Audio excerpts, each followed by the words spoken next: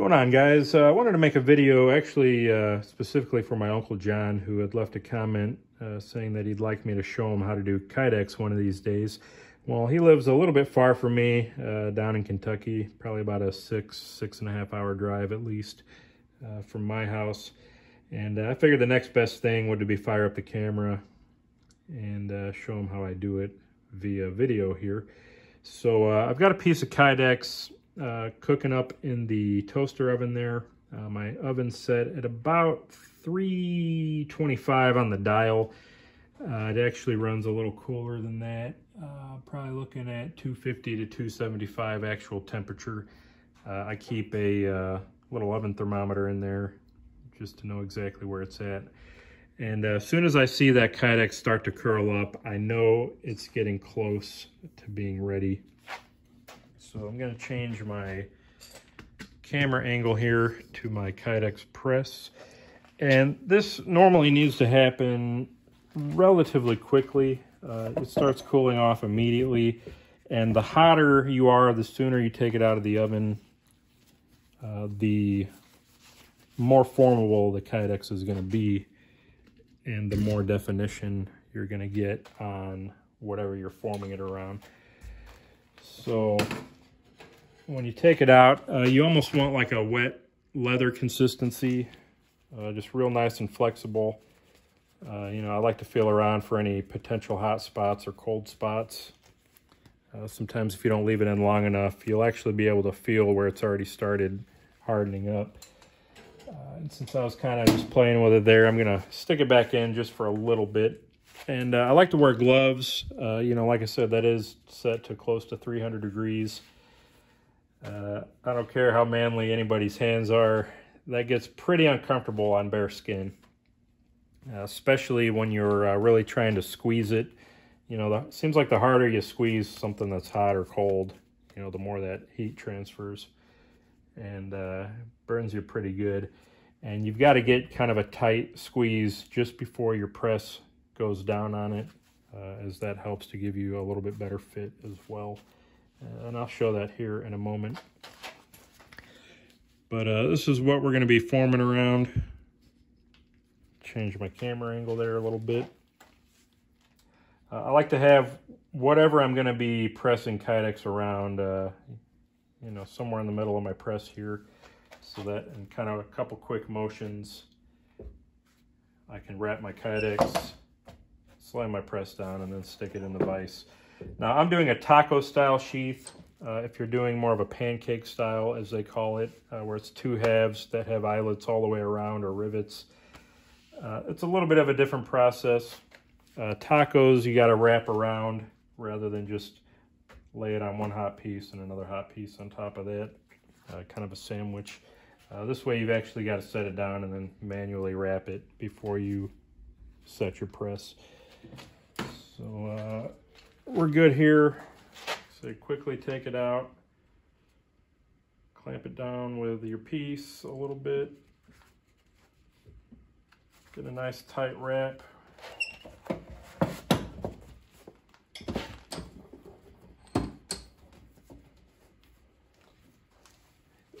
And it is a little bit tricky at first. You know, you end up kind of letting things go too soon, or you don't, you know, hold everything in place just right. And then your sheath ends up crooked when you take it out. I think I'm good there though. You want to clamp down pretty tight. You almost can't go too tight, especially if you have a thicker press foam. That's definitely going to help you. And I recommend at least 1 inch thick foam. You go any thinner than that, then the harder you press it, you'll actually bottom out your foam and you start getting like flat spots or kind of some hard looking spots in your sheaths. The thicker the foam, probably the better, to an extent, you know, maybe an inch, inch and a half, give or take. I like the 1 inch PVC foam. It's probably one of the better types of foam you can use. It kind of has a little bit of a memory, but it's still kind of rigid enough to give you good definition. You know, if the foam's too soft, it's really not going to work. If it's too hard, it's not going to work. PVC foam is usually right there in the middll. I get mine from usaKnifeMaker.com. This is actually the first couple pieces I ever bought. I bought two 12 by 12 chunks of it, or like a 12 by 24 piece that I cut in half. For most things, you can honestly get away with smaller than that, maybe a 6 by 12 piece on either side. Then I've just got it sandwiched between some 3/4 inch plywood with a hinge just to help hold everything together. I've also seen where guys make their own presses by taking like a woodworking vise and just gluing the foam into the insides of the plates, like a quick release vise. You know, station it vertically, like on your bench, put your knife in, slam it down, and tighten it up. For this, I've used C-clamps before. You know, just pinch it shut, put a C-clamp on it. Lately, I've been using my bench vise to clamp it. KnifeKits.com has a Kydex press you can make pretty easily, which is like a notched steel plate with a chain that you can adjust tension on. There's any number of ideas. This is about the lowest tech way I can think of, and normally get pretty decent results. But at any rate, once you have it in the foam, you do want to let it cool to pretty close to room temperature. If you take it out too soon, you're going to lose your form, or it's going to start bending or warping on you a little bit. You can't really leave it in too long. You do want to make sure that you leave it in for at least 3 or 4 minutes, if not longer, depending on how hot you got everything. Now, I do already have one pressed. That's ready to go and start drilling and shaping. You can see the definition of that thin blade there pretty readily. And now what I'm going to do, take the gloves off. We're going to mark for our holes that we're going to drill for our eyelets. And you can use a pencil. I like a Sharpie. You really don't even need to mark them if you don't want to. Just make sure you're on the right spot. And for eyelets, you don't want to get too close. If you get too close to your blade or what you're making the sheath for, then that compression of the material actually makes it really hard to pull your knife back out. So you want to give it a pretty good gap. I'd say of at least 1/4 inch from the edge of the eyelet.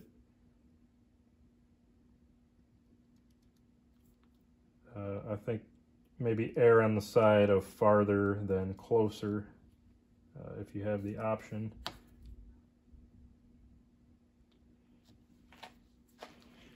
And I'm not sure how well that'll show up, but I've got one here.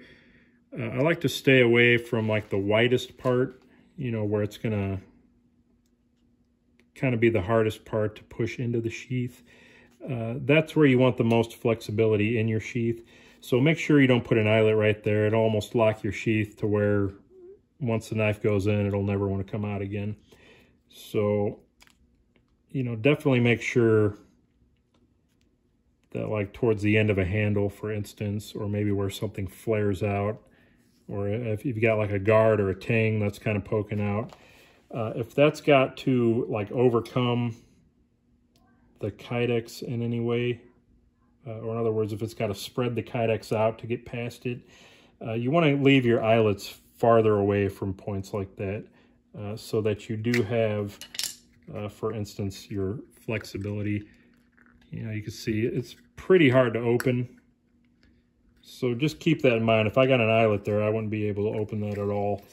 And if your Kydex doesn't open, you're not going to get your knife in, or if your knife does go in, you're not going to get it out, and you're just going to be frustrated. So again, kind of err on the side of farther away from both the edges or any wide spots on your knife handles or blade tangs and things like that. So I've got some rough holes here. We'll leave the oven on. I'll do a few more tonight. Let's see if I can trip over something.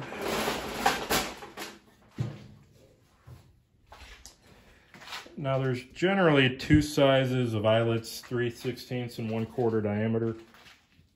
I like the 3/16 for these. So I'm actually going to take a 13/64 drill bit. You can use a 3/16. They work fine as well. They're just a little bit on the tight side. And if we can make something just a little bit easier, why not, right? So 13/64. Brad point like wood drills are really nice for this. Just a regular twist drill works just fine too. Sometimes I do also like to you know, center punch my holes because the Kydex is a little on the slick side. So if your bit's a little dull, it'll tend to skate around on you. So automatic center punch or a little awl works just fine, and we're going to drill the holes now.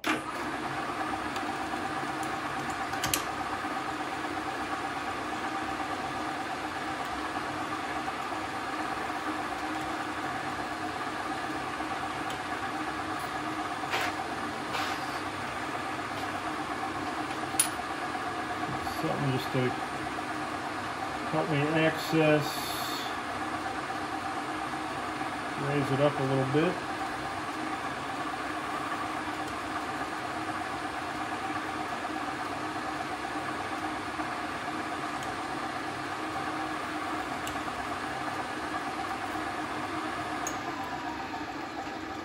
All right, so you'll notice I was having a little trouble keeping it flat on my vise there. These little 1, 2, 3 blocks or some kind of little standoff, even a block of wood, to get it up because it's not a flat parallel surface. That just really makes a difference in kind of getting access to those corner positions, you know, without angling your piece. Keeps your hole square. And you can see how I did that. You do want to be careful when you're going through. Sometimes you get a burr on the inside. So just make sure, feel in there, and clean them out if you need to. Otherwise, when you press your eyelet, you'll get a little gap in your sandwich there. So there's the holes. Just real quick and simple like that. Sharp drill bit makes a very quick job. Way too much junk in here. And here's my arbor press. Now you have a couple options when it comes to eyelets. I've seen guys use rivets and things like that before too. Eyelets work really well. And you can get little dies that go on like a bench vise or that you use a hammer with. I've never had luck with those. They're a lot harder to use.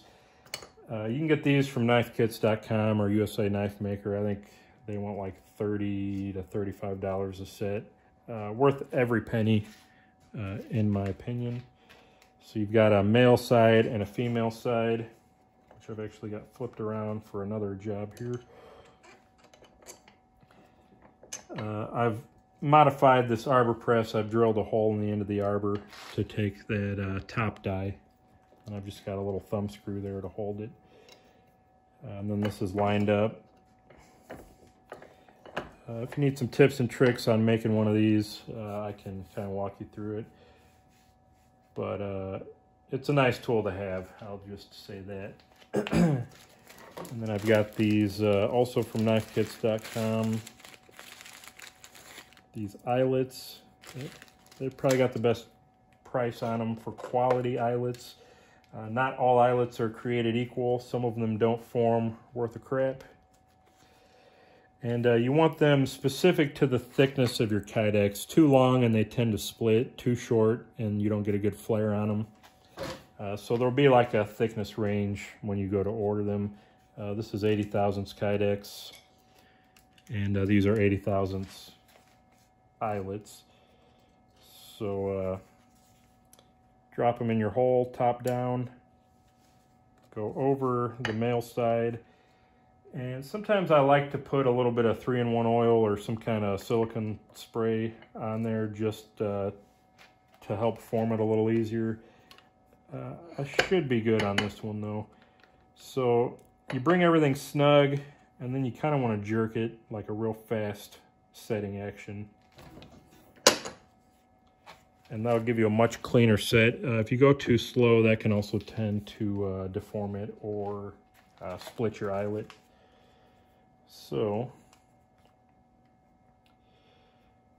we're actually going to take the knife out because it gets a lot harder. Until I cut and grind this away to how I want it, it'll be much harder to get the knife in and out, even though I gave that space like I mentioned. So number 2, pop it, check for splits, everything looks good. These eyelets form really nicely. Pop it, and just like that, you're done. So yeah, you spend a little money on these little arbor presses, then you've got to drill for the dies, line up the holes and all that, but it's worth every penny, especially if you're going to be doing this every once in a while. So now I've got my eyelets pressed, and right now it's a little clunky to try to set this in there. It's a little tighter. You know, this isn't going to want to spread apart as easily. So what I need to do, I actually have to reduce the material here, as well as kind of shape my final sheath. I want to flush up these edges. So that'll be kind of the next little step here through the obstacle course.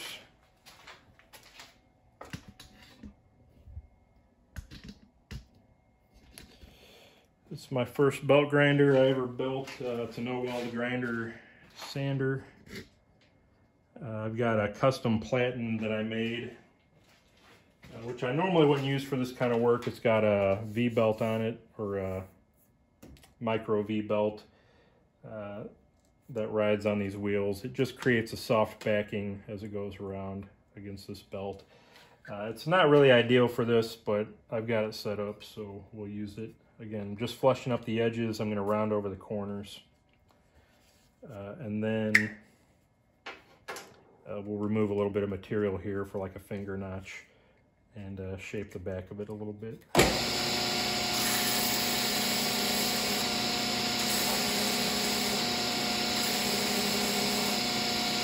And you actually want to use a coarse belt, like at least a 120. Any finer than that, it's going to want to melt your plastic and not really cut it. So I got a 120 in here. 80 or 60 is probably even better. And then if you want maybe a little polish, you can go to a higher grit after. But for main material removal, start with at least a good fresh 120. This is actually a little dull.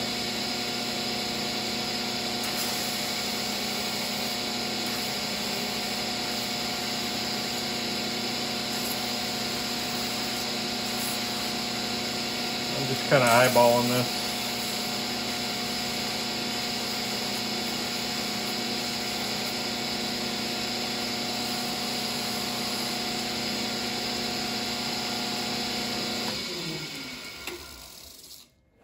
You know what, actually, I'm going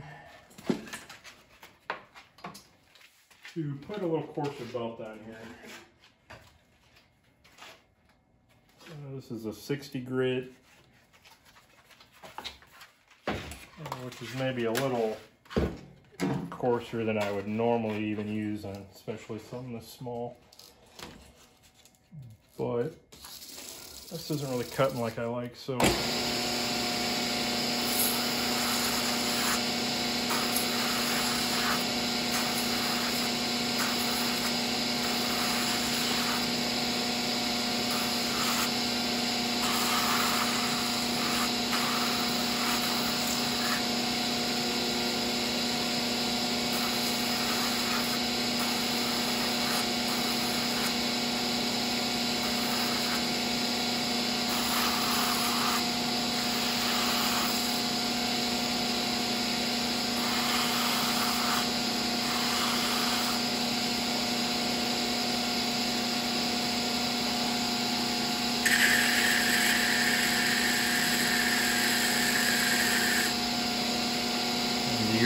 2-inch idle wheel actually makes a really good starting point for your finger notch.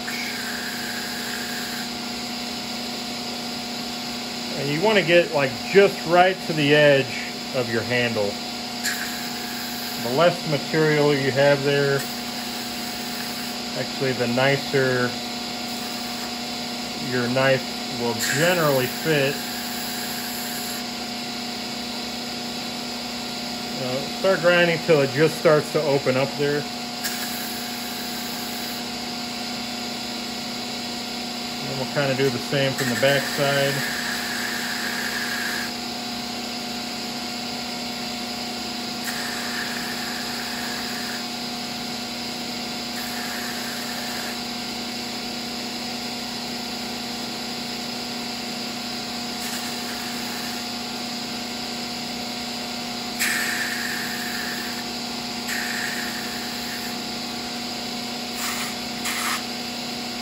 Quick round over.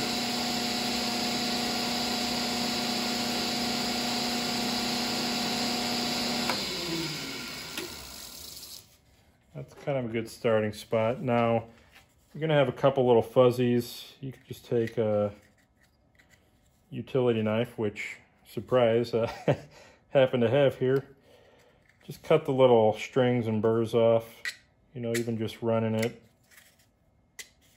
like a scraper.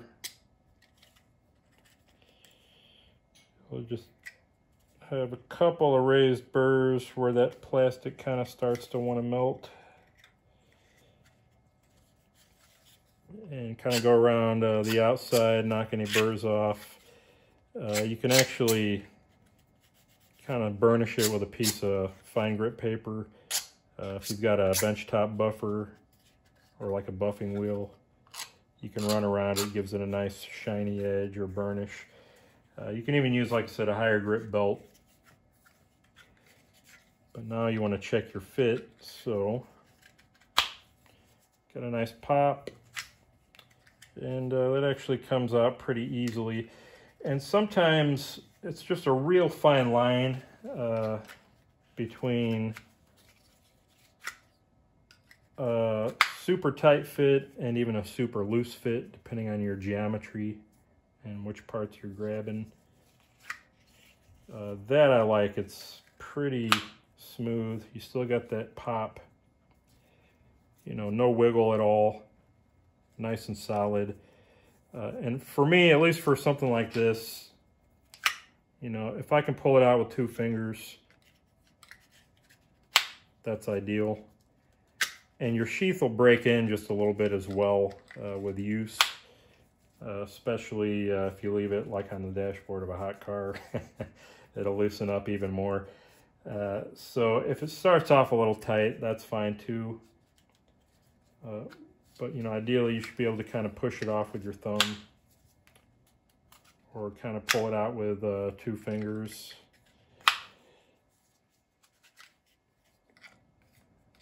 That's pretty dang good sheath there.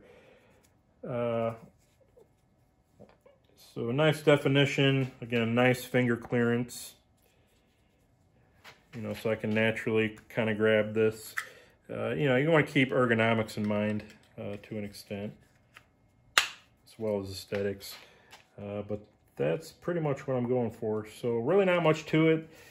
You know, the Kydex foam for the press will cost you a little bit. The arbor press and the die flaring, or the eyelet flaring dies, that'll cost you a little bit, especially if you do 2 sizes. I've got 1/4 inch and 3/16.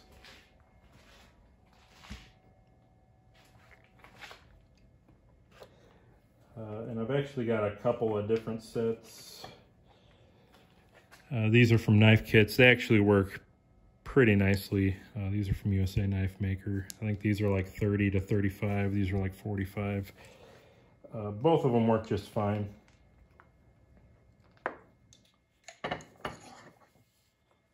And you know, if need be, you could even put this in a bench vise. You don't need the arbor press, but that just makes it a lot smoother, gives you much more consistent results. So trying to think what else. And there's other accessories like tech locks, belt clips you can put on with like Chicago screws. They're called Chicago style screws, or like post screws, I think I've seen them called.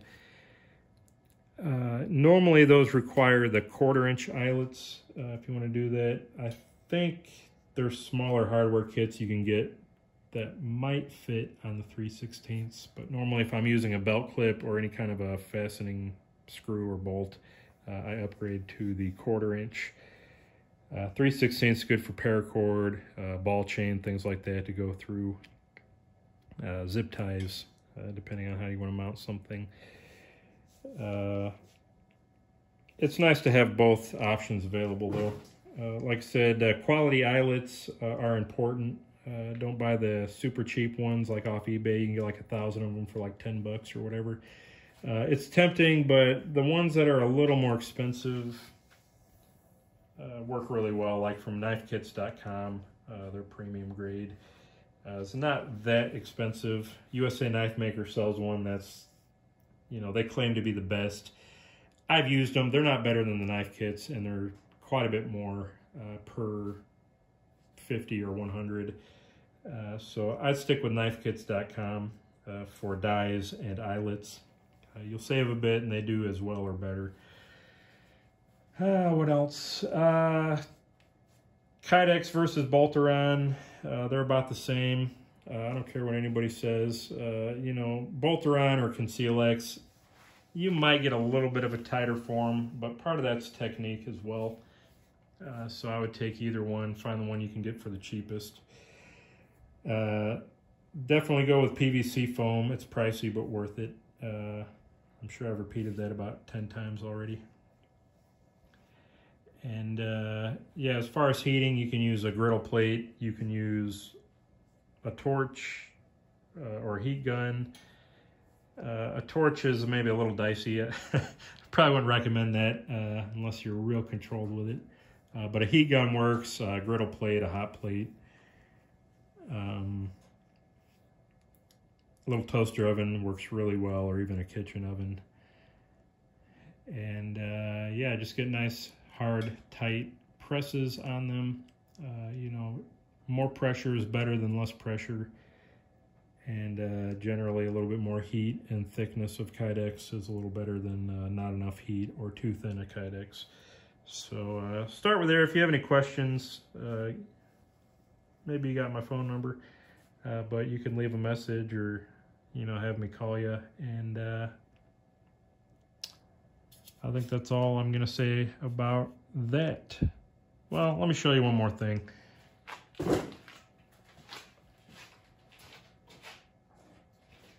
If you've got a bench top buffer or a buffing wheel in your drill press, this is kind of the rough sanded finish.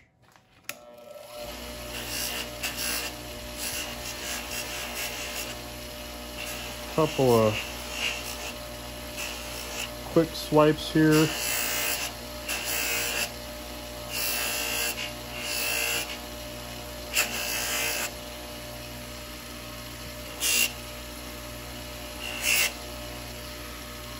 Gives it kind of a real nice burnished look.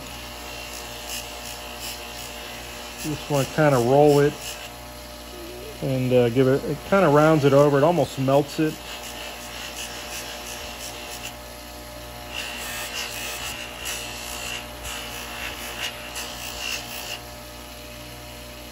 Kind of roll it a little bit as you're going up and down.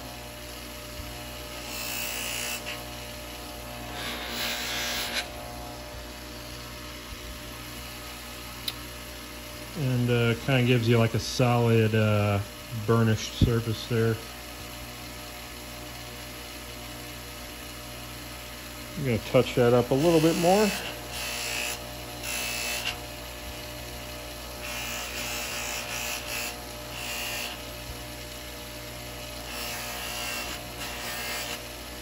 Takes a little bit of practice, a little bit of getting used to. But it's a nice little finishing touch. Not everybody does. So there we go. Nice little neck knife sheath. Make sure I'm centered up there. There we go. Oh, and one more thing I will mention. If you're putting in knife blades, especially ones you've spent a lot of time like hand rubbing a finish on, any little bit of grit from your sanding belt or maybe even your bandsaw when you're cutting this gets like a static charge to it, and it'll attract any little bit of dust or grit or dirt and stick in here. Then when you stick your knife in there, that knife will rub right into it, and you'll start pulling out your blade and finding scratches on it. Best way to prevent that, for one, demagnetize your knife blades so any metal or dust or grit doesn't get attracted to the knife. Maybe spray a little bit of static cling guard or something on it, on the material. Wipe it down real good. Wash it out with soap and water. Dry it real nice. Kind of try to get rid of any of that static cling. That might be an issue. And just make sure you're not cross-contaminating. If you're shaping it on a belt sander, make sure your grit's not funneling into the sheath. Blow it out. Normally I like to kind of tap it out on a hard bench or something. Blow it out with a compressed air gun. And, just kind of wipe it out with my fingers or a paper towel. And get it as clean as I can, because it will find that one little piece of grit that will ruin your finish. And it seems like when you put your knife in there, it like embeds the grit into the sheath, so it's like a perpetual sanding stick. So that's one thing to keep in mind. Just keep it clean, blow it out, wash it out, and you should be good to go. But there's a finished shop knife for somebody. And I should have another sheath ready to drill and shape over there in the vise already. So there you go, Uncle John. I hope that helps for you. And if I can do anything else or tell you any more secrets, let me know. Have a good one.